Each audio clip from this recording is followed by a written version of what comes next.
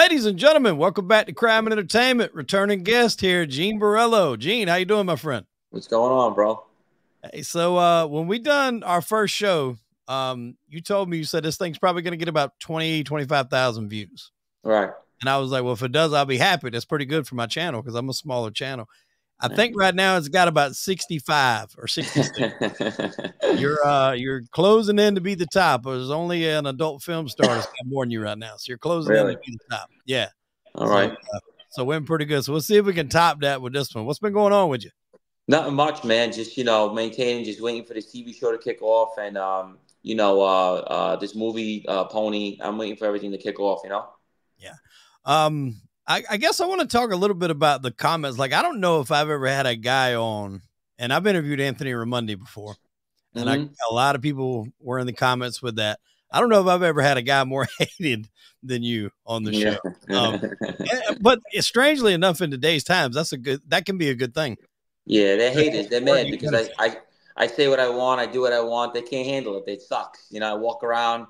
I get people mad, bro, Yeah. And you've been doing the rounds. A lot of podcasts you've been on here in the last, I'd say, month or two since you come on our show. Absolutely. Yeah. I've seen you and Anthony went to Arizona. He was with Sammy on that show. Yeah, Sammy Gavano. That was cool, man. I had a good time out there. That's the first time you'd ever met him? Yes. What was that encounter like? It was good. He's, exactly what I thought he was. He's still crazy. He's cool though. A nice guy. I got along with him well. I had spoken to him many times before that, but I never met him. Right. One thing I did want to address, because I know James Proctor put out a video yesterday, or a short, and he was talking about this guy from, I'm not even sure of his program, but Shooting Dice or something like that. He basically put out a video saying that you had agreed to do something with him and you no-showed. I didn't know. Clear the air. Yo, he sent me a link 3 times. I says, bro, it's not working. And then all of a sudden I told him, I says, yo, the link's not working. I tried to sign on. I got the screenshot. And he goes, oh, let me try to do it again. He goes, we'll do it tomorrow. And then tomorrow he's trying to pick all these times. I'm like, bro, I did you a favor. I usually charge a lot of money to come on these things. Like, I'm doing you a favor. And now he's taking advantage of it. And I was just like, bro, I got nasty with him, but I was still going to do it. And then he just got mad and went and did that thing. I guess he wanted attention any way he could get it. Yeah. Well, I even commented on that thing, that short with James. I said, anything that me and Gene's ever agreed upon and worked out to, like, he's always showed up. He's never. Bro, I said we maybe reschedule times, but that's just happens. People have shit going on. Yeah. Wait, listen, man. I've never missed a fucking show in my life. I did hundreds of them. You know what I mean? So that's bullshit. It's just that he was. And then he's complaining like, oh, I said, bro, I'm doing you a favor. I didn't want to do it. I did it for Jeff to do the favor because he knows him. Otherwise, I charge $500, $1,000. Like, you got to pay me. I don't need your publicity. Like, you need mine. I don't need yours. You know what I'm saying?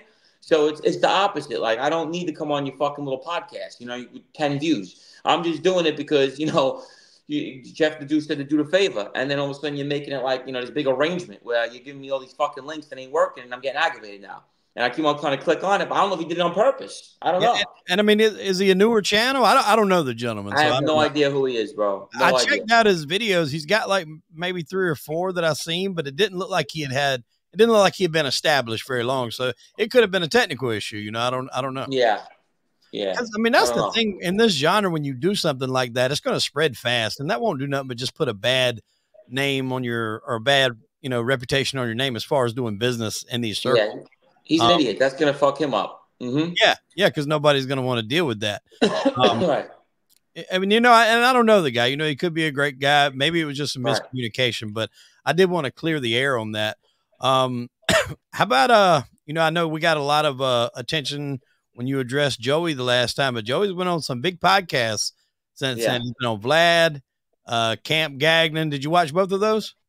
Yeah, it's just, it's all hypocrite shit. Him basically going on talking, saying, let's talk about the rats, let's talk about this, but you look like a rat and everyone's calling you a rat now, so it really doesn't matter. He don't care. Honestly, he just doesn't care anyway. Who's going to do something to him anyway? Nobody. He don't. Yeah, that's my thing is I think where he's sitting, I do think he's probably out 100% of the life, especially now. Even if he was, I think he's one of those guys, and I hate to say it, where guys just got mad respect for him because, all the shit he's been through, he just does what he wants. And plus the Philadelphia Mafia is a joke, so who's really going to say something to him? You know what I mean? It's like, He's Yeah. probably like, get lost. You know, these guys can't shine my shoes, you know?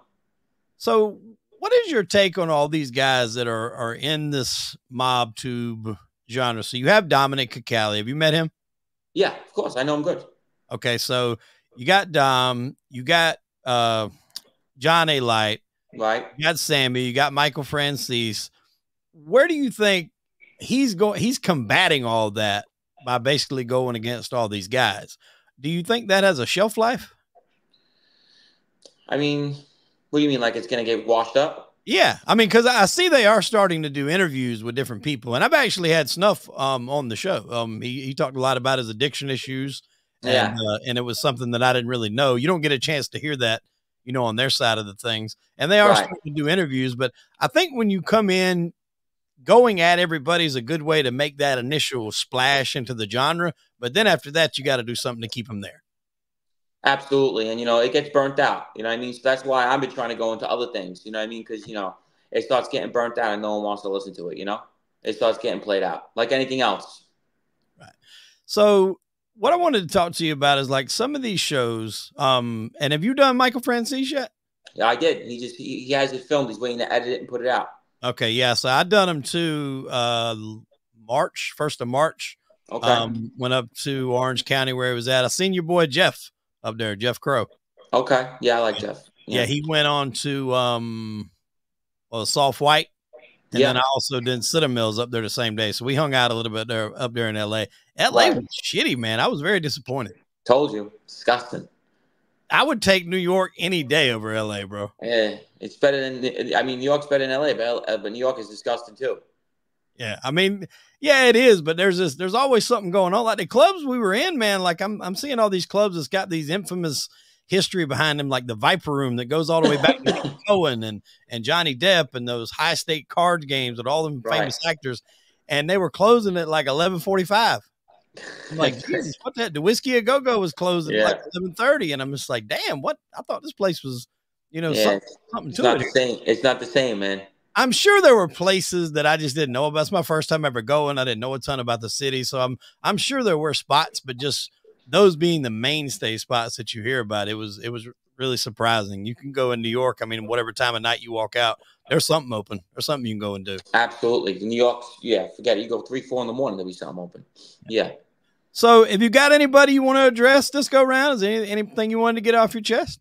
There was a few things I wanted to address. I definitely wanted to address Snuff, because what he said in your interview when I watched it was that he says that Joey Molino didn't start with me. No, he didn't. He commented and said he's going to come after all of us. And when he said, by him saying that, he's indicating me, all the guys that I deal with and hang out with, you know, all the ex-mob guys. So that is starting with us. When you come out on a podcast and you're saying I'm going after all the rats, all these guys, you're talking about me as well. And he did make his comments about me and his thing. So, you know, I understand Snuff is nobody. You know what I'm saying? He's not a gangster. His grandpa might have been. All he was a junkie kid that, you know, related to somebody. And now he's sitting next to Joey and thinking he's cool and tough, which that's all he's doing. He's basically coattailing Joey Molino, which is fine. I understand that. But don't come out here talking about rat this, rat that. You've never been in a fist fight in your life. You've never been through nothing in your life. You've never seen a jail cell. You never did nothing in your life. Okay, you're sitting next to Joey Molino. That's all you got. And that's why you're on a fucking podcast. Not because they want to hear Snuff stories about selling his cars. You know what I'm saying? So, you know what I mean? It's not like we want to see you, buddy. So, you know, him coming on and saying, Joey had no clue who he was. No, he opened his mouth. He knew what he was doing. Okay? And he came at us. That's why I went off on him and everything. As of right now, I could care less about that now. I don't even care about them, you know? So you're saying the fact that he grouped, you know, all of the informants, all of the rats, as they call them. He knows what he was doing. Yeah. Yes. Yeah. Exactly. Do you think we're in a time now to where, I know back before, like I'd say Sammy Gravano, somebody being an informant to the government that was in the mob was like the worst thing you could do. Right. Now it really does seem like normal. And it's not just, not just, you know, stuck with the mob. Like you look, Tekashi 6ix9ine. Yeah. Takes a lot of time. He cooperated. He's back out. As soon as he hits the streets, he goes live on Instagram. He's got, I forgot how many hundreds of, maybe the millions of people watching his live. It's like, you know, 20, 30 years ago, nobody would have watched it. He'd have been exiled. Nobody would have given him a deal. Nobody would have talked to him. But now Well, it's think about it like this. So we'll get back to him, but think about this for organized crime. Think about how much the mafia was glorified, and now, and now think about this. Ready? Um, I was telling this to somebody the other day. People think about the mafia all the time. Now they have inside information where people could actually hear it and actually what goes on, because it's always like, oh, this guy's that, he's a killer. You don't really know the stories. Now we're actually giving you details and facts about these people that people glorified about. Without us talking, you would never know about who killed who shot who, the actual facts, how it happened, scenarios, what the boss said. So they're getting the fans are getting the inside information that Jerry Molina won't give you, because why? he He's can't. not a rat. He can't Right. tell his stories like he wants to, because that's the side he's playing. We could say whatever we want. Kill this guy, shot this guy, robbed him, how he did it. They're giving, when Jerry Molina's giving you a story, it's like, I don't know what you talk about. I didn't do that. I don't know who did this. So even though people are interested in that, they're more interested with us because we're actually giving the stuff that they want to know. You know what I mean? The ranks, who's so and so. You know, people DM me, yo, you know about this guy, you know about that guy. You know what I mean? So I think that's why so many people are loving this stuff now, you know, with us, and why they're interviewing us and why we're so popular is because now people get the inside scoop on organized crime that they can never have. You know what I mean? That's 100% accurate, because I've told Yeah. this to people, because there's been people that I think have questioned me, is like, why would you platform performance? And I'm like, who else are you going to talk to? Like, who else are you really going to get information from about this? Nobody. And like people say, well, Joey's on the internet. Yeah, but Joey is very, very vague. He talks about stuff that You is, can't. you They'll know, still indict him. yeah, They'll indict him. He they says the can wrong put him thing, in they'll fucking jail. indict him. Yeah, Oh, I they're mean, he's waiting. smart. Don't get me wrong. Listen He's to smart, me. but not doing it. When he went on Vlad TV, every FBI agent was watching that fucking thing and prosecutor. They were Oh, you believe it? hoping he slipped up and said something where they could tie it into something, you know, Yeah. unsolved murders and things So the like that, you stuff that know? he talked about is stuff like, obviously him and his friend that got shot. Like, he can talk about that. That's public knowledge. He was there, Right. but he can say he don't have a clue who did it. Of course I'm he's sure. gonna. Yeah. I'm sure Everybody knows he who did. did it. You know what I'm Right. saying? Yeah. But that's where he's limited. Now people are gonna hail him because he's never cooperated, and that's fine. That's commendable. Right. You can't knock a man for never cooperating. You can't. Right. But at the same time, the flip side of that is people, I think, have had this fascination and this love with the mafia. You going back from The Godfather to Goodfellas to Casino to The Sopranos. It has took Hollywood and television by storm, of people wanting to know more. And then when you guys have now come out and started these shows, it does, like you said, it gives people the insider information to let you know about this guy, how this guy was, that Right. people would never, ever get to know. And They would never know. And that's the whole thing, because now we give you the inside information of coming from the horse's mouth. You know what I mean? That, you know, they can never get without us. So, like I said, that's why people are so fascinated with it, because people are fascinated with organized crime. They always just read about it and seen it and always heard the stuff. Now we're the inside guys telling you the information where, you know, people are loving it, you know?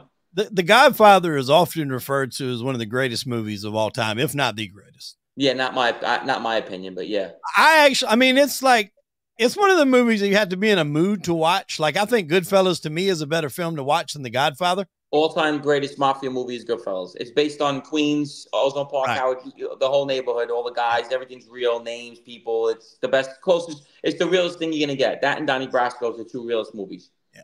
And I think, and that's kind of what I wanted to talk about with some of the movies and how they compared. I think Godfather definitely has its place. It let people know somewhat of the structure of the mob, or the hierarchy. And it was a great story. Obviously, it had 3 sequels, or 2 sequels, and it was really good. But I think Goodfellas is that one that people has compared it to. Do you think that's the closest film out of anything that's ever been made to real life? Yes. Was there anything in that film that was a stretch, or that Yes. was what? What do you think? How the people died. For instance, who's murdered that didn't happen? Frankie Carbone, that wasn't in a freezer. That's fake. Okay. That's the one they put in the meat truck at the end of the movie. Yeah, that's fake. That never happened. He was killed, but not like that. They just did that for the movie. There was a few scenes in it that were bullshit. Tommy DeSimone, obviously, was really tall and skinny. He wasn't short and fat like him. Their last names were a little different. That's all. Conroy was really Burke. Right. Paulie Cicero was really Vario. Yeah. there's a few things changed like that, but for the most part, it was pretty accurate. But there was some scenes where they exaggerated and added their own stuff into it. The biggest thing that I've ever heard like come out about that movie that didn't fit was how really connected and up the ladder Henry Hill was. Have you heard anything about like? Yeah, but he was with them. He was with them. He wasn't in the Lufthansa Heist, but he knew about it. You know what I'm saying? And he's lucky he wasn't on it because they would have killed him too. They didn't want to pay anybody. Right. That was my whole thing is if they'd done that and they're starting to kill everybody, if you were in that and you had anything to do with it, you're going to go right. You're going to be a domino that falls. The only one that wasn't dying on that heist was Vinny Asaro, my boss, Jimmy Burke, Tommy D, and the rest of them were all getting clipped off. They killed like 6, 7 of them. Did he ever tell you anything about that heist? Did he ever mention it, bring it up? Yeah, of course. He got 800,000 out of it. He got 800,000 out of it and blew it in the track. Like it's funny because like that heist was so good, it was so perfect. Like I don't even know. I'm sure they had weapons, but nobody got hurt. It was essentially the perfect crime, but because of that, it brought so much fucking heat that it was really kind of the downfall, I believe, in my opinion, of Jimmy Burke and that whole crew. Well, and it wasn't supposed to be $6 million. It's supposed to only be $1 million. They just got lucky. It's supposed to be a $1 million score. Turned out to be $6 million. 6-point-something million. So when is that a movie you watched growing up? Yeah, of course. Did you know anybody that was obviously, like you said, some of the names that they were, yeah, well, someone played as my uncle in it. Mo Black's brother, Fat Andy. Remember? Yep. Louis Ippolito plays my uncle. Louis Ippolito plays my uncle. He's actually a hitman for the fucking right. I was about to say he wound up later on being actually arrested as a hitman for picking them guys, right? Anthony Stabile's son. Anthony Stabile, his son was my friend. He's dead. Anthony Stabile's son died of drugs. Who else is in there? A bunch of guys. We know all the family members and stuff like that. It was a neighborhood movie, Yeah. And then they even mentioned Mike Francese. In the movie, they call him Mikey Francese. Right. And I think a lot of people call him that, but that's not his name, right? You say it's Francese, right? Okay. Yeah, it's Francese, yeah. I've heard a lot of people refer to him as Francese, but I mean, like you said, the movie changed a lot of names. Yes. In there. It took a lot of liberties. Donnie Brasco was another good one, man. I mean, like, I think that's very underrated. It doesn't get mentioned enough with the other mob movies because Al Pacino acted his ass off in that. Johnny Depp did well. I love Michael Madison in that movie. What'd you think of that? Great. Yeah, Michael Madison did great. I like him as an actor. Played Sonny Blackwood. That had a lot of exaggerations in it, too. They never killed the guy, Nicky. Remember when Al Pacino shot the guy in the head, his own friend? That never happened. But the 3 bosses did get killed. Yes, that's real. That actually, they didn't find those bodies until Joe Messino cooperated. Right. He cooperated, and they found him after that. Wasn't a guy from New England tied into that, or was it? There was a guy from Canada. Yeah, because there's a show. You're Rizzuto. That's right. There's a show called Bad Blood. Did you ever watch Bad Blood? No. So the first season is good. This guy, I can't remember his name, but he's in a lot of movies. And then Kim Coates, who was in Sons of Anarchy. I don't know if you watched that. He played Tig. He was kind of like the henchman there, and it's centered around the Rizzutos from Canada. Now the second season, forget it. It was just totally fabricated, but it was a good one, and it talked about him being indicted for that murder. Right. When these movies come out, what is the vibe in the street at the time? Because how old are you when Donnie Brasco dropped? Young, 15. Now, are people watching these talking about, hey, I knew this guy, that guy? But remember, the bodies weren't found yet when that movie came out. Sonny Red and them were never found. Okay, yeah, right. So I guess maybe those bodies weren't found until 2005. So what about just some of the guys? Because even in that movie, they make it seem like Lefty goes and gets killed when actually Lefty went to jail. Sonny Black was the one that got killed. Sonny goes and gets killed. Well, Lefty was going to get killed too. He just went to jail. He was dead. Right. They were all going to die. Also, what also never happened is that Donnie Brasco never chopped up bodies, obviously, because they would have known where the bodies were. They didn't know. That was added in. He didn't do a lot of stuff that they said because you can't do that. You can't have an FBI agent chopping up a fucking body. You know what I'm saying? Right. Do you believe that he was about to get made? No. Bullshit. You don't think he was ever close? Bullshit. Because the guy that they supposedly go kill, Anthony Indelicato. He don't get killed. Yeah, he don't get killed. Well, he didn't get killed in the movie either. They arrested him right before they were going to shoot him. But that Well, he got shot in his head. He was shot before in the head. Oh, in real life, you're talking? Yeah. Yeah, I'm talking about in the movie. That's how they wound it up when Al and Johnny were going to kill him. Right. That was what That's was supposed fake. to get him his button. And Yeah, then, that's fake. yeah, okay. Yeah. So looking back at that, like, I guess next you would have Sopranos, which is largely kind of labeled the best TV show of all time. For my money, it is. That is in the day where you're probably a little bit more active in the street. Yeah. Are people watching that? Are you guys watching that? Yeah, I mean, it was decent. I wasn't really a fan of it because it was Jersey guys. You know, we don't really care. You know what I'm saying? But right. Other than that, it was good acting and everything like that. But it's a Jersey family, so they really weren't doing the things they were showing on that show. You know what I mean? Now, you know, Tony Sirico was a New York guy. He was with the Columbos for a piece. That was a guy. He was a real gangster. That's what made the show. He was a real gangster. He was a suspect in murders. Oh, yeah. Lone shark, tough guy. Yes. Yeah. Really, really, he had a big rap sheet. Matter of fact, I'm supposed to be getting with Scott to do a show, Scott Bernstein, about some of the stuff that Paulie was into. He actually got questioned about a murder after the show come out. I know. Somebody recognized it. What do you know about that? You know anything about that? Listen, that guy was in the street, bro. He was with the Columbos. He was a tough guy. He's a known loan shark, beating guys up, him and his brother. That's a known thing. Yeah, and I don't remember the specifics, so I don't want to butcher the story, but it was basically this woman that had some tapes that had a lot of dirt on people, and he went to get the tapes. The house, I think, got burnt down. The woman did get shot. Someone seen somebody leaving, I think is how the story goes. Don't quote me on that. I could be wrong. But I know that he was questioned after Sopranos' first season come on the air. Somebody, I think, recognized him. He was called in to question about it, and basically he didn't say shit. And it just kind of, went on without really being talked about. That was actually the first place I had heard it. But yeah, he was in the street, man. He was a tough guy. Yeah. What do you think that things that went on in that show would never happen in real life? Where's some? I mean, the way they were all situated, the way the whole thing, the murders were happening, too many murders in it. Just a lot of stuff that definitely was not going on. The way they had the unions and the way they were, a lot of shit was just completely bogus. Jersey wasn't running shit like that. They were answering to the 5 families, and they weren't big. They were a very small family. And don't get me wrong, they had their killers and everything, but it was not. The show made it look like the New York Mafia. You know what I mean? It basically looked like the New York Mafia in the 80s. You know what I mean? Right. That's how they operated in New York. Right. Well, a guy that was from the decavs, it kind of come out today, and I don't know if you've seen this, but obviously, OJ passed away Thursday. And there was a guy named Joey Ippolito. Have you ever heard that name? Yes. So Joey Ippolito, I think, from what I was researching, was a New Jersey guy. He was with the decavs. He may have had some ties into the other families. Was a known drug trafficker, but I interviewed a guy today named Chris Todd, and he seemed to think that Joey had a hand in the murder of Nicole and Ron, Nicole and Ron Goldman. Never know. Who knows? I don't think OJ did it himself. I think he had it done. Right. That's what I believe.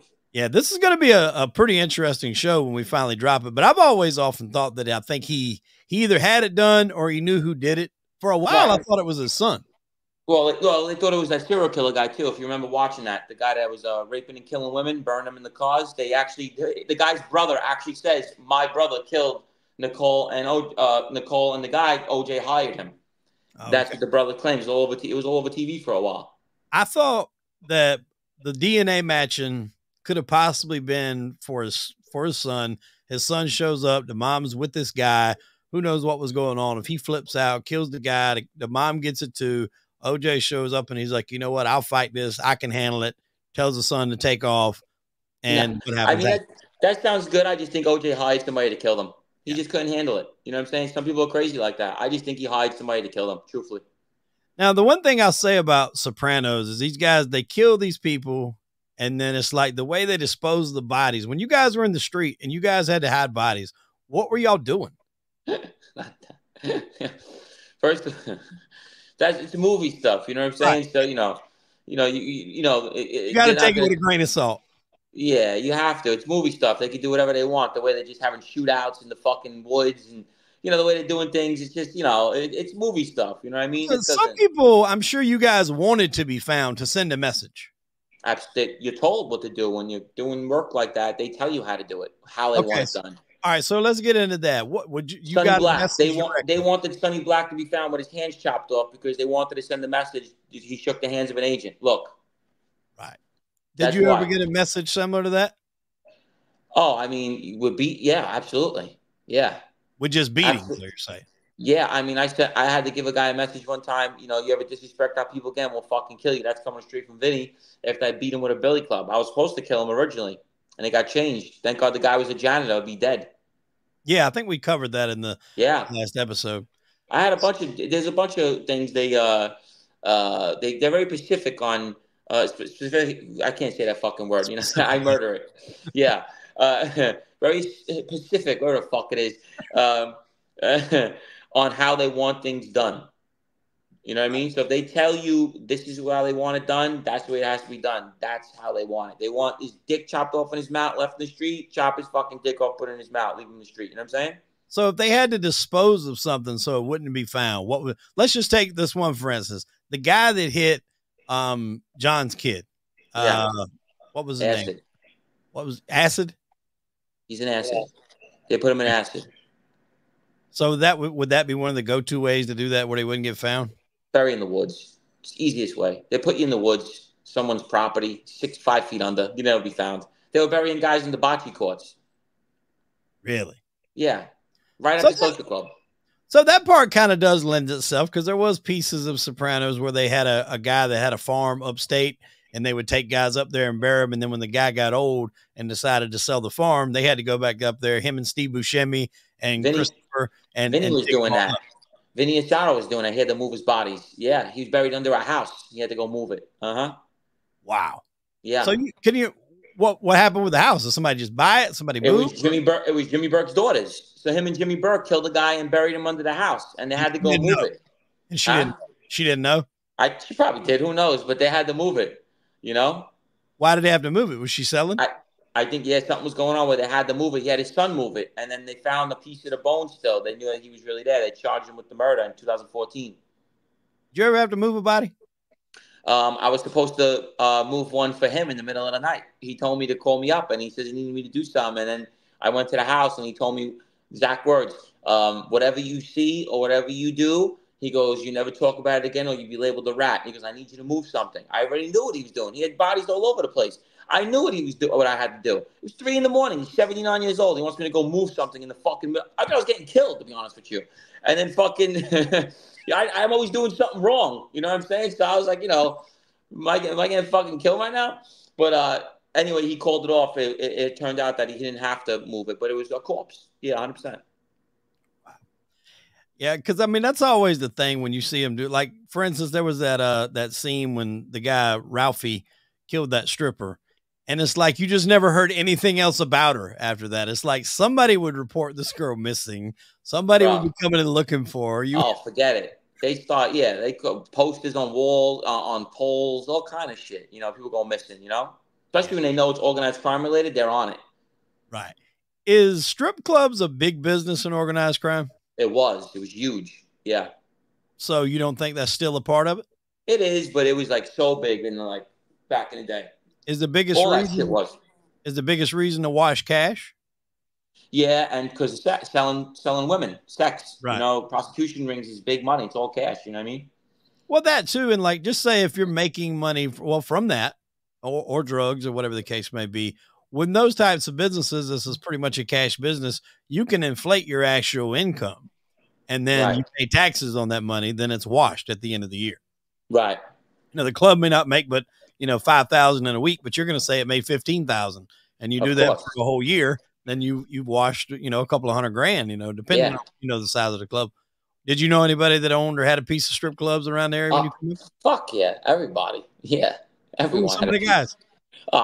Fucking Frankie Pasco, my friend's father owned 2 of them, VIPs and Lanes. Al Trucchio had clubs. Everybody had a piece of them. Ronnie One Arm, all of them. Queens Places, everywhere. Everyone had a piece of that.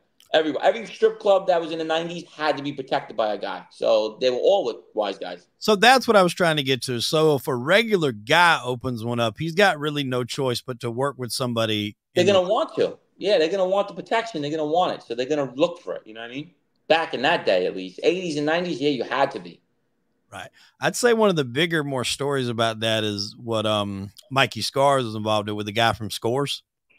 I actually know that. I met that guy before, yeah. Really? I listened to his book. It was actually he's gay. free. He's gay. Yeah. Yeah. Which is odd, but I actually interviewed a guy that owns one of the biggest gay. It's not a strip club. It's just a nightclub. It's called the Ritz. He was charged with a bad charge. Tommy Greco? Scores guy? Yeah. Oh, no. I'm talking about somebody different. Yeah. Oh. Yeah. No, I'm talking about a guy. It's not a strip club. It's a gay nightclub. No, I'm talking about the guy you were talking about from Scores. Yeah. What was his name? You remember his name? I forgot it, but I had met him a few times with somebody, and I didn't know he had a sex case, Oh, so he had a sex case coming out. So Mikey Scars got into that club. Is the money in there like, I mean, did they guys drop a ton of money in those places? Yes. How much money have you dropped in one of those places for? Tons. I know people go in there thousands and thousands of dollars. Oh, I used to go to the Hustler Club all the time. You spend thousands in there. That's downtown, or it's about a Hudson, right? City. Yeah, it's real nice. Yeah. What was the biggest one back in your day? Hustler Club. That was still the biggest one? Oh, it was nice in there, yeah. In Manhattan, absolutely. When Scores got shut down, it was still open, right? It might be still open now, isn't it? I think it is, yeah. Uh-huh. Yeah, it's just ownership's just changed. It's changed his ownership, that's all, yeah, exactly. When did all of that get pushed out? Like, when did the mob not be able to have control? They still got it, but it started getting washed up in the early 2000s. That's like I told you, my era was the last era. That's when it all started getting like everything just getting, not the same. The fear was just getting drained away. It was like, it just got dead, got washed up. Mm-hmm. So do you think people still have a piece of those clubs now? Absolutely. Really? You think to this day people still have a piece of those Absolutely. clubs? Yes, absolutely. Because the guy I was mentioned earlier, his name is Tommy Greco. And there's a club in Manhattan. I think it's right there near Times Square. It's called the Ritz. He's a straight guy. And I mean, I thought we were doing the interview. I just assumed he ran this huge club that he himself was going to be gay. And then, so I didn't know him beforehand. We didn't have a pre-conversation. We just kind of winged the interview. And then in the middle of it, he's talking about, my wife, my kid. And I'm like, and he's like, yeah, I'm straight. And I'm like, oh, okay. And he's like, yeah, I say it like this. Every straight guy should own a gay club, and every gay guy should own like a strip club. And he said that keeps the temptation down to do anything. Like, you don't have to worry about you getting involved with the workers. It's kind of an even playing field as far as dealing with the people and the customer. I mean, I guess he's right to a certain extent, but apparently, like, Mary J. Blige has went to this club. Conor McGregor has went to this place. I'm sure. Yeah. Madonna has shot videos in here. I guess it's a really well-known place. It's not obviously you have that element, but there's other people that go there too. And believe it or not, that's not the only thing that the mob even had their hands in gay clubs. Even Carlo Gambino had homosexual clubs back in the day. Not only that, they had their hands in worse things than that. You know? Really? Worse things than that. Oh yeah. Gotti was taking money from fucking kiddie porn. Really? Yeah. See, I got a hard time with that, man. Roy DeMeo too. Roy DeMeo was the king of it. He was videoing it. Yeah. We interviewed a guy on our Johnny and Gene show that he actually told us what they were doing to him when he was young. Wow, really? We had it on our show. Fuck, I have to go back and check that out. I just like, I draw the line when it comes to kid shit, man, because I actually just had the guy on it. The interview's not out yet. I'm hoping to drop it this week, which by the time this comes out, it might already be out. But it's a guy that he's done like 30 years in prison, but that was all he did is smash like child molesters. Yeah, and he's the guy that got a hold of Jared Fogle in prison. Okay, yeah, we all go after him. That's the fun time. So let me ask you this. He told me this. The guards would sometimes tip you guys off. Yes, depending. Some guards are not with it because it's a serious offense if you beat them up and hurt them. It's actually a hate crime, but yes. They're not always going to – it depends on where you do it, what spot. Some spots don't give a fuck. They'll let you murder these motherfuckers, but some spots will fry your ass for doing it. Right. That's what he said. He's like, every time you've done it, he said, if I wanted to move to a different prison, I would just find one and beat the shit out of them because I knew they were going to move me. I'll tell you a good story. It was I was in Green, 2009, and one pulled up, and the cop told us, I'm going to take a shit, a long one. He told us exactly what he's in here for, kitty, rape, all that stuff. He goes, I want him out of here. We said, all right. As soon as you walk out the bathroom, he's going to look like he got hit with a fucking, he's going to be laid out. As soon as the cop came out the bathroom 5 minutes later, bro, we beat him senseless. We almost put him in. We almost killed him. Put him in a coma, kicked him in the back of his head, knocked all his teeth out, beat his face in. 6 of us. Think about that. Pulverized him. We let him sit down, think he was good, watching X-Men. That's how I met my Marines. He was watching X-Men, sitting in one of those plastic chairs. I came and kicked him right in the back of his head. Boom. Put him down. Everybody just started beating him until he's almost dead. And then when the cop came out, they literally took him out on a stretcher. And this was, how long were you incarcerated when this happened? I was incarcerated like 3 years already. Okay. And you did how many years total? 13. 13. So, yeah, because we talked about that. You done up to 10, I think, right? Before you started cooperating? Yeah. How is it going in prison as a mob guy? Because that's something we can touch on too, compared to like Goodfellas. And Goodfellas, they showed it like they had to run the place. Everything was open. I know you're going to jail in a different time.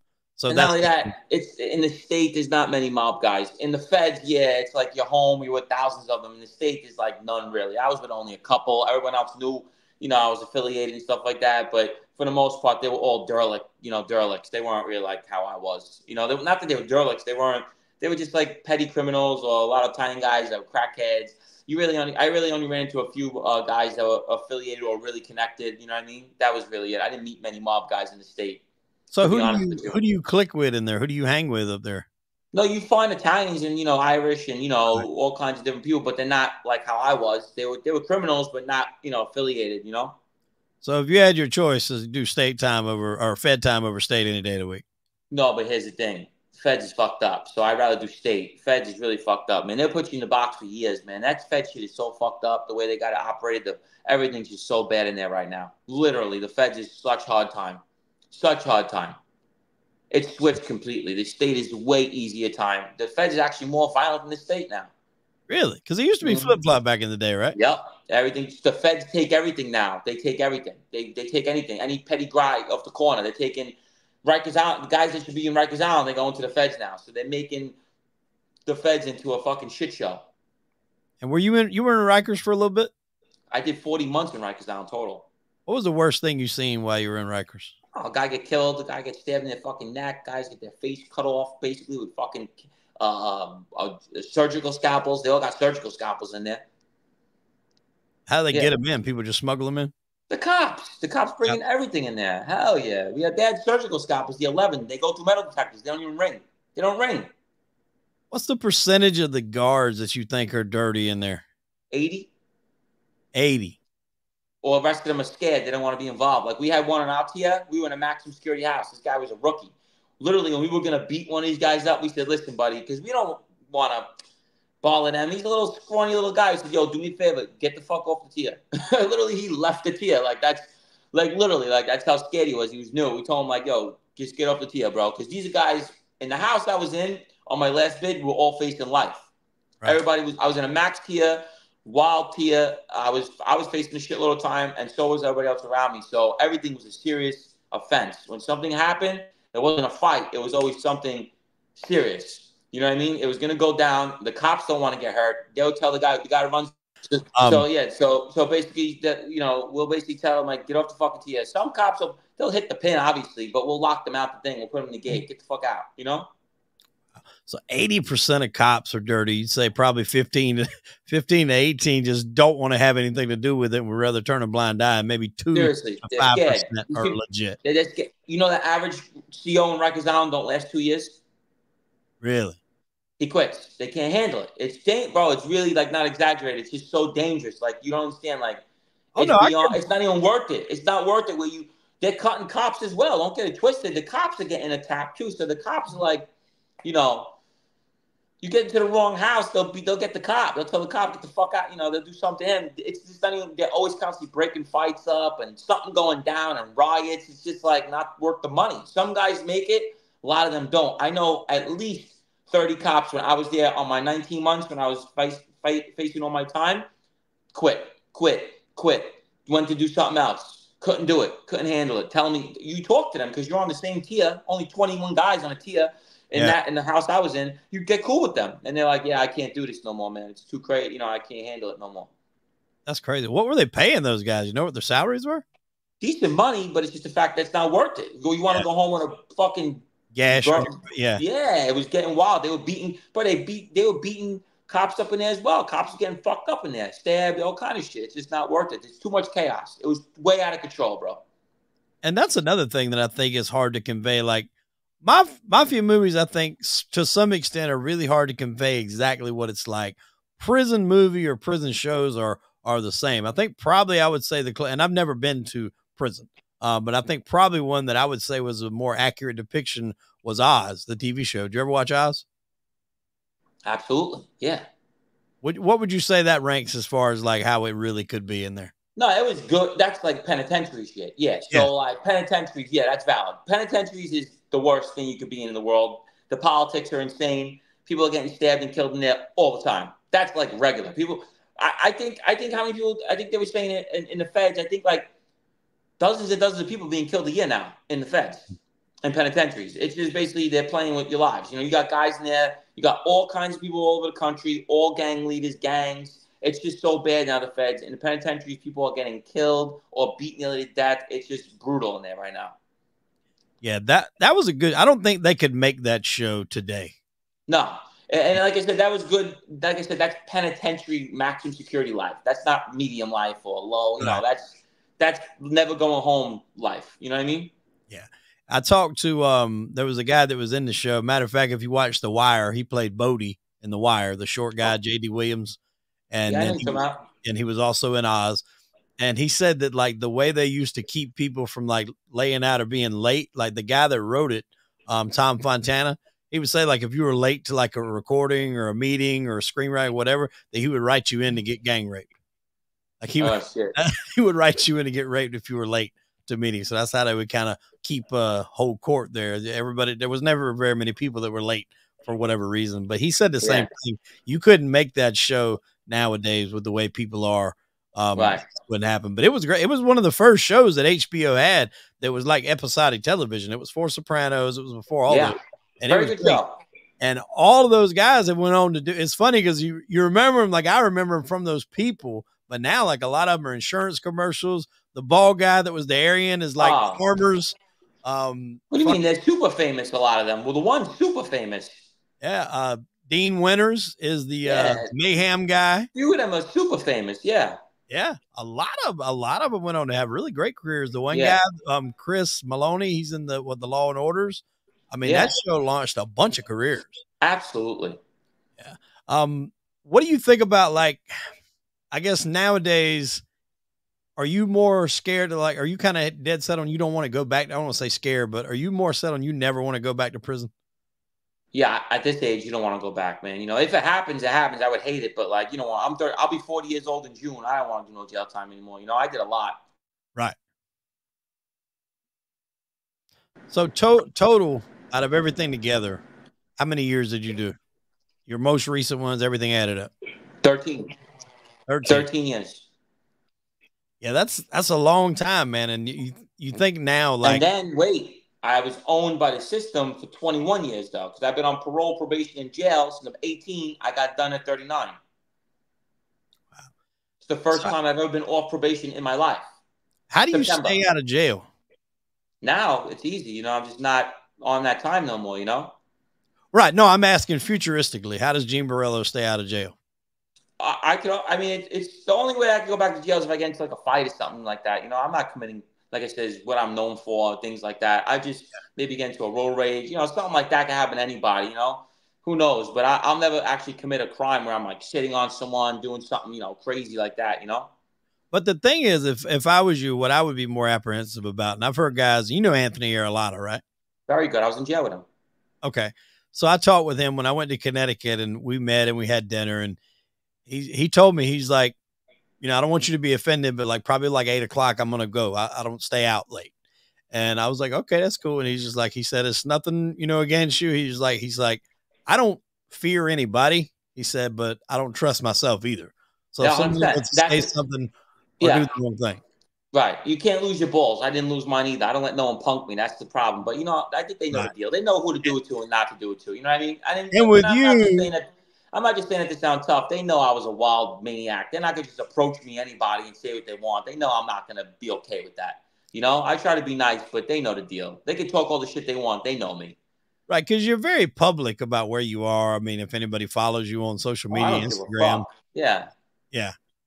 What do you say to the people that do call you things like, you were referred as a woman beater quite a lot in the comments. What do you say to people that say that? Go talk to my ex-girlfriend. She'll tell you the truth. I got it in text message as well. Yeah, I never touched that girl. So, and that's the thing that, like, when people have and I heard you, I think you said this on Matt Cox's show. Were you attracted to just dysfunctional relationships? No, I wasn't, but it just so happened that a lot of these girls, these hot girls, are fucking nuts, and it just happened Well, like that. I get that's a what I lot. mean. That's what Listen, it means. it's if I had a superpower, it would be getting hot women. That's my superpower, right? I get fucking beautiful women, and that's a problem, you know. It always happens that the super hot ones come with a little bit of emotional issues. Yeah. You said you were waiting on something to kick off with the TV show and something like that. Where is the status of that? And can you tell us where we're at? I can't say too much because they told me not to say as much as I was, but basically we will be filming soon. It's gonna start. It's getting done. I just can't say the network we're doing it for, but it's coming. It's coming. It's like not smoke. It's like there, like everything's there. So now, are you going to be like just a hands-on with this? Or are you going to be in front of the camera, more of an advisor role? Where are you going to be? I'm not in the. I'm making it clear. I'm not going to be in the show at all. Maybe play somebody later on. Maybe somebody else that I could possibly resemble that I looked up to when I was younger. But other than that, I probably won't be in it. It's going to be. It's a lot of money being put into it. That's all I can say. It's not going to look like Gravesend. Like I said, it's going to be like it's going to look like The Sopranos. Like the quality, the work, what it looks like. You know what I mean? Yeah. Well, the key to Sopranos, and which is still good today, is the writing, because right. like outside of the technology that they use, like flip phones and big ass computers, you could air Sopranos today, and it was like it was shot today. All the storylines are good. They're everything is seen perfect. It's actually a very funny show. Like if you watch it, there's so much comedy mixed in with that show that I don't think you get it on the first go round.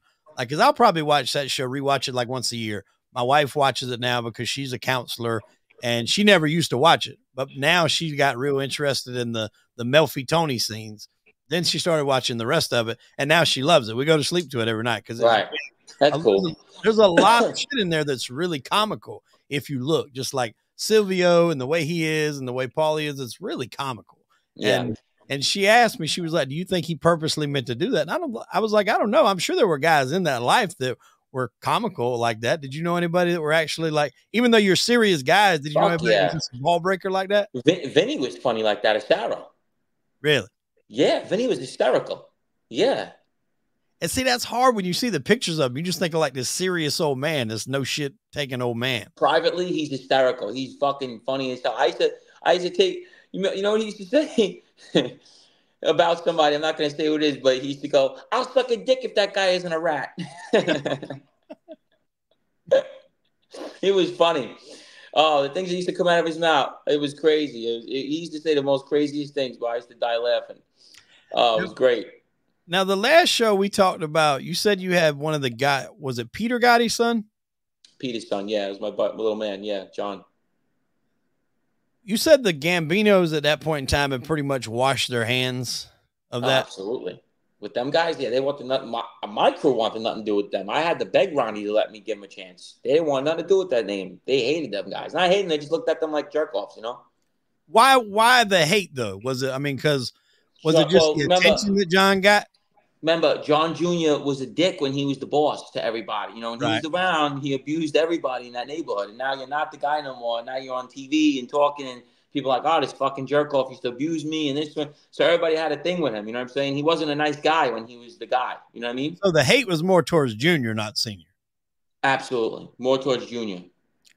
What was the feeling in the streets to Senior? Oh, legend. Everybody loved him, no matter what. People can say he ruined the mafia. They're like, bro, nah. Dudes idolized that guy. What do you think set him apart over anybody else? Because you've talked about the fact that New York has so many guys. There's so many personalities. Okay. What set him apart? He didn't care. He knew his destiny, and he loved it. Okay? He knew his destiny, and he loved it. That's the difference between him and everybody else. The other bosses didn't want to go to prison. He knew where he was going to end up. He didn't give a fuck. He knew it. He knew he had them watching him from satellites. He knew that he was the most wanted guy in the country. He knew where he was going. He knew the plan. He didn't care. He wanted his name on he wanted his face on a poster, on a t-shirt. That's what his goal was. And that's how he went. That's the difference.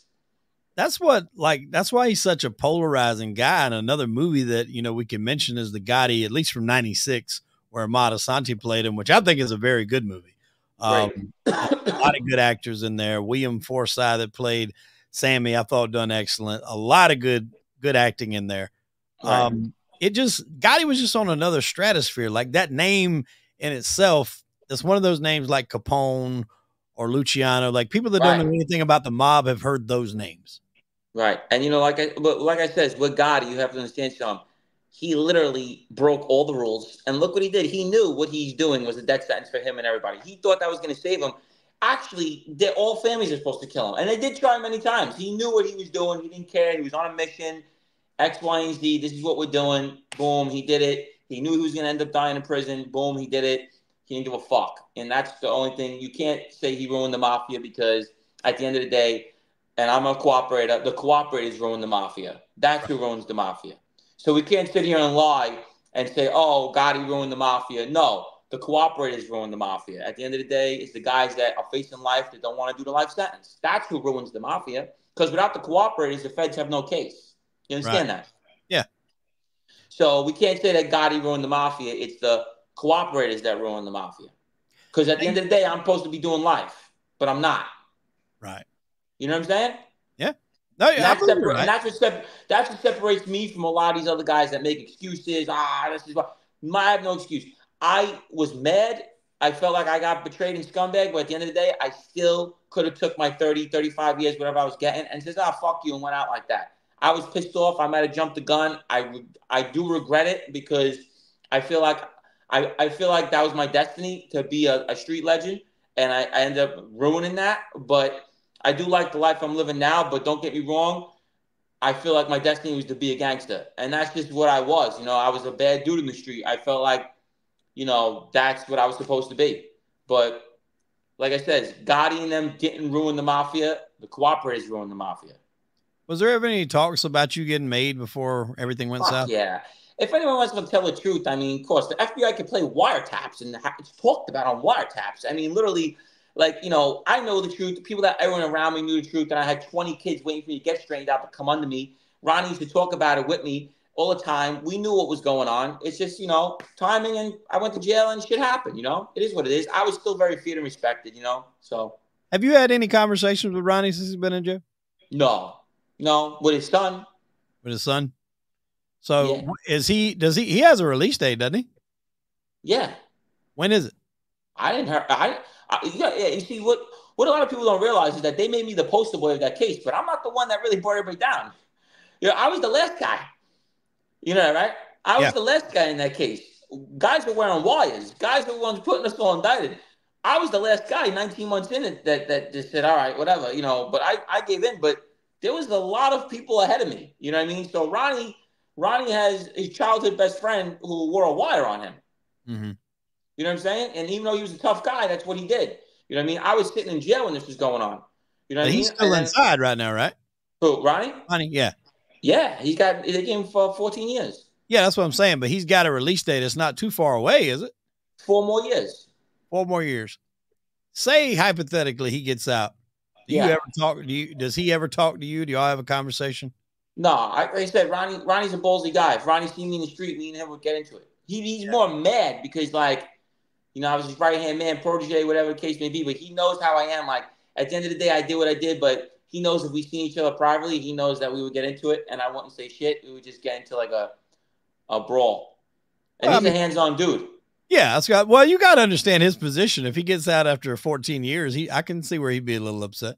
Oh, fuck that. Look at all the money he had to pay back. Yeah. Millions. Now, you mentioned a minute ago that Gotti had tried to been assassinated by some of the other families. The biggest one that's kind of known to the public, and they play that part in the movies, where the car bomb blew up and it killed, what was it, DeChico? Frankie DeChico? Yeah, and they killed people around him to send the messages. They were killing people. They killed Eddie Lino. They killed a bunch of guys around him. Okay, so talk about that. What do you know about that as far as the guys around him that were killed, and what was Bobby he doing about it? Borrello, Bobby Borrello was killed. Eddie Lino was killed. Frankie DeChico was killed. That was meant for him and Gotti. You know, everyone that was in on the plot or was actual shooter, they were trying to eliminate them. Remember, they claimed Bobby Borrello was a shooter on that. Right. They claimed John Caniglia, he was in jail for heroin, so they couldn't get him. You know, they all went to jail. Yeah. But a lot of the guys that were involved in that hit, they were trying to take out. Okay. So, did you hear the thing where Sammy's daughter said that the Gambinos tried to give See, I don't know if that's true. I can never, cyanide or something like yeah, that? I don't know. I can't see them going to a girl and doing that, but you never know. I don't even know. You know what I mean? So who knows? You know? If that issue hadn't went down the way it did, and Sammy hadn't cooperated, you think the end result would have been the same in some way or form? That would eventually got him for something. Yeah, no, he was going to jail without Sammy regardless. He was on wiretaps, confessing, talking about 19 murders. Yeah, right. No, there's no way around that. The feds can convict you of hearsay, but they always need the cooperator without the. See, feds can indict you without wiretaps, just the cooperator. That's right. All they need. But when you have wiretaps and you have cooperators, you're done. You have a better chance of seeing Jesus fucking doing backflips in your backyard. You know what I'm saying? And winning the case. Literally, the odds of you beating the feds with wiretaps and cooperators is like literally walking into a store, buying a doll ticket, and winning $900 billion. You know what I'm saying? Yeah. It don't happen. It happened like a couple of times. My boss did it, Vinny. We still don't know how he did it. It was the craziest thing ever. He admitted to killing people on wiretaps. They found the body. He still beat everything. No one can understand how he did it. It don't happen. It's like the rarest thing. So he was going to jail regardless. But there was a lot of other cooperators besides Sammy in that case anyway. It wasn't just Sammy. Yeah. And I think one of the things that made Gotti so polarizing was, again, like the way he dressed and the fashion. He put a lot of, I think they said he would get a haircut like every other day. And Why then not? Obviously his suits were very flashy. What was the fashion like when you were coming up? What were the guys dressing in? Was it still suits, or did it switch over to tracksuits? Tracksuits. There are a lot of tracksuits, a lot of like modern day stuff. Honestly, they switched the style up. They got switched. Anichi velour suits, Sean John velour suits, all that stuff. Everybody's wearing that stuff now. Cartier sunglasses, well, all that shit. Because that's always been an interesting like timepiece, especially if you watch like The Godfather. Everybody was wearing suits. You know, Goodfellas, it was kind of switched between suits and dressier shirts. Then The Sopranos came out, and it kind of follows the timeline of the fashion, and everybody were wearing the tracksuits. What was some of the tracksuits you had back in the day? All of them: Sergio Tacchini, Fila, Anichi, Sean John, all kinds of shit, bro. That's what we wore. Now, I've heard you say some things about Gray's Inn. Do you know Willie DeMayo? Do you guys not get along, or? Yeah, no, I don't. I know who he is, but no, I don't. I know. That's just your opinion of the show. It's got nothing to do with him. It's terrible. What about the he's got that Brooklyn brand. Have you ever seen those? No.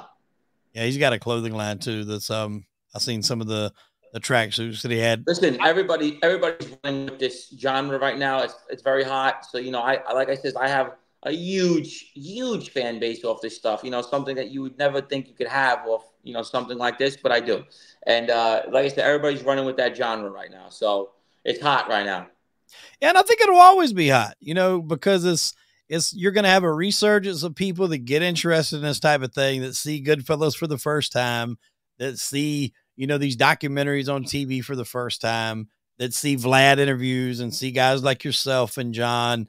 And, they go and they start researching. And that's what these platforms are, these podcasts are, is to give them the ability to hear the stories they wouldn't hear. And the beauty part is you're doing this podcast with me, and we've covered a lot of stuff. We're closing in on an hour, about to wrap it up. But you can go on another podcast tomorrow and tell another hour's worth of shit and not repeat anything that you've told me. And I was in the street 24/7 for many years. I have so much stuff, so much knowledge. And my prosecutor, Nicole Argentieri, who's Attorney General of the Eastern District, told me at my sentencing, Gene, you should go and become a mob commentator, a mob thing, like this, because she says you know so much about your time. You know what I mean? I've often thought, and that's why I thought Francis was brilliant in the way he did that for content, was he would break down certain scenes from movies like, Bronx Tale or, The Godfather or whatever, and explain why that would or wouldn't happen, because that's important. Like a lot of times I think people just see these things at face value and they take it. And Hollywood changes so much shit. The shows that I used to do with Anthony, Until you guys done the one with Sammy, Anthony's highest rated video was the one we did on Tommy DeSimone. Me and him together in the studio in New York. And it broke down the difference between how Tommy was in real life as opposed to how he was portrayed. Yeah, right, exactly. And that's what people, I think they want to hear, because when they, even like The Godfather of Harlem, the timelines in that thing, the way they have these people talking to people, it's all fucked up, but people watching it don't know the difference. They don't know the difference. They got Frank Costello sitting there talking with Chin when the Chin tried to fucking shoot him. Like, I mean, it's I mean, great acting. And I think that's what kind of overpowers people. They'd rather just do the entertainment portion of it than the truth. But I don't know. Well, listen, man, I'm glad you could come back on. Give us a story that you haven't told us yet. I don't care who it is. Just give us an interesting story to close it out. I mean, like a war story, like something we like done crazy? War story. It can be with you, with somebody else, John, whatever you got. So I remember one time. This is actually a funny one. I remember this guy had owed me money. I'm not going to say his name, and he owned a store. I'm not going to say the name of the business, whatever. I like the guy now, and he kept fucking everybody over on money, and he didn't know me. He wasn't from the neighborhood. He's from a different area. Moved over there. And he had a problem with paying, and he's always messing around. And everyone told him, don't deal with Gene, because I'm telling you, if you do that with him, he's going to do something to you. You know what I mean? Like, he's not like the other ones. I don't get beat on a dollar, especially if it's my people's money. So he started dealing with me, and I didn't know he was bad. So I had a book with him and loan money with him. And I remember he lost like $25,000, and he had to give like 12 grand in. He's on a half sheet. And he ducked me completely for 3 days. I'm furious. And sure enough, this is a bad one. He owned a business with people working in the business, and I walked into his business. I went in the back where he was. I beat him. I took the chopping knife. I chased him around his whole thing, around his store. His mother was in the store, just being there with him. The mother screaming, crying, breaking us up. I'm trying to chop him with the knife. And all the customers and people are under the tables. The workers are under the tables. And this is in Howard Beach. Yeah, real story. And people know about the story in the neighborhood. And long story short, his people warned him that I was that kind of guy. And long story short, I actually cut him with the thing. And what ended up happening is his grandpa paid the debt because they were so scared. And that was one of my things where, one of my crazy stories. They told him, don't deal with this kid if you can't pay him, because this kid's going to do something to you. Jerked me around. The weekend came. I went right into the fucking store, broad daylight in front of everybody, right in the back. He probably didn't think that was going to happen. He was like as white as your wall, like all the life out of him. And it was just a really, really bad situation in that store. That's all I can say. And his mom just happened to be in there for being with, in the store. And I guess that's what saved him, because she was screaming, crying in the middle of us, Yeah. What was that your biggest money maker? Was that gambling? What was your biggest money maker when you were in the streets? Yeah, loan sharking and sports betting. Because I heard you were talking about the baseball lines the other day on your Instagram, just how, and for these things is crazy. I don't follow baseball well enough to bet on it. Football would be my main sport, but these baseball lines are nuts. What do you mean? Baseball looks like football scores. It's the same thing. It does. It does. Some of them do. 7 20. What the fuck you mean? It's football scores. Yeah, the baseball games look like really defensive football games. Bro, I've never seen baseball scores this high every day. 13-7, 20-7. You don't get that in baseball in the 90s. You get at most 10 runs, 8 runs for a crazy day. Games used to be 6-1, 2-2. Now you cannot bet an under and over. You just don't know. It's just the over. Listen, the over could be 14. You'd be like, oh, that's a lot. Yeah, they're scoring 30 total, bro. The fuck out of here. It's crazy. Yeah. It really is. And they had UFC 300 last night. I forgot I was looking at a stat of how much money was bet on there, but it was a lot of money bet on last night. I don't know if you watched it or not, but it was some good fights on there last night. Yeah, I can imagine. I forgot the BMF belt was probably the best fight. Holloway slept Gaethje with like a second to go. Like, he broke his nose in the first round, so it was hard for Gaethje to fight it, but they finished out. It was round 5. Yeah. It was like 10 seconds to go. And Holloway's like pointing at the ground with his fist, like, let's just go. Let's just brawl out. And they just start fucking haymaker. And then with 1 second left, he caught him with a right. And I mean, just fucking slept him. And the whole place went crazy. He got fight of the night, knockout of the night, bonus. I think he's like close to like $750,000 because Dana White upped the bonuses. Nice. All right, man. Well, look here. I'm glad you could come by. It's really good just shooting the shit. Again, like I said last time, hope everything goes good. Keep us updated on the show, man. Whenever you get anything moving on, if you need some press, feel free to come back on. Yeah. We'll shout it out. Maybe, who knows? Maybe we'll get together at some point. I know you do a lot of traveling. I'm going back to New York next weekend, in fact, to do some recording down there. So maybe we'll get together at some point. Yes, definitely, brother. Good seeing you. All right, man. Well, ladies and gentlemen, I'm Hollywood Wade. That was Gene Borrello, and unfortunately, we are out of time. Tune in next week for an all-new episode of Crime and Entertainment. Gene, we appreciate it, my friend. Take care, bro. 1 second. Yeah. I just need to make